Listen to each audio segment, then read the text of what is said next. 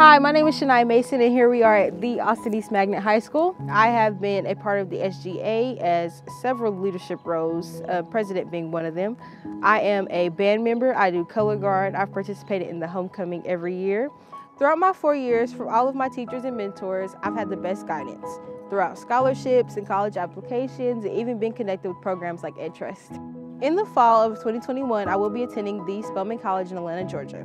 It is the top HBCU. It is an all-women's liberal arts college, and I will be majoring in political science, picking up a minor in mass communication.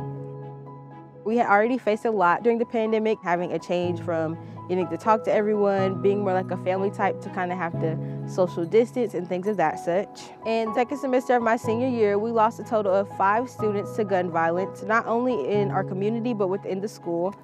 That triggered a lot of loss and not only grieving, but it attacked us as students. And that took a toll on us. We were getting this story painted on us that these children are ghetto, these children have all of this to lose, these children will continue to die, but we're going to big schools, we're getting scholarships, we're getting nice job offers coming straight out of high school.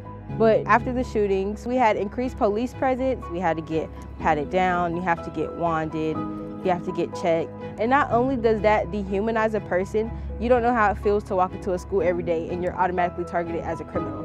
If there is one thing that I wanted elected officials and administrations to recognize, not only within the Austin East community, but nationwide, it would be to reduce police presence within schools. You don't know how it makes a child feel when they walk into a school ready to learn and instantly you're anxious. How can you feel comfortable learning when there's always someone watching us? There's always a camera there. There's always somebody to target us in any kind of way. Only students know what students go through. So you have to get more of an inside look to actually make a bigger change. Just listen to us, and we'll show you how the world can be.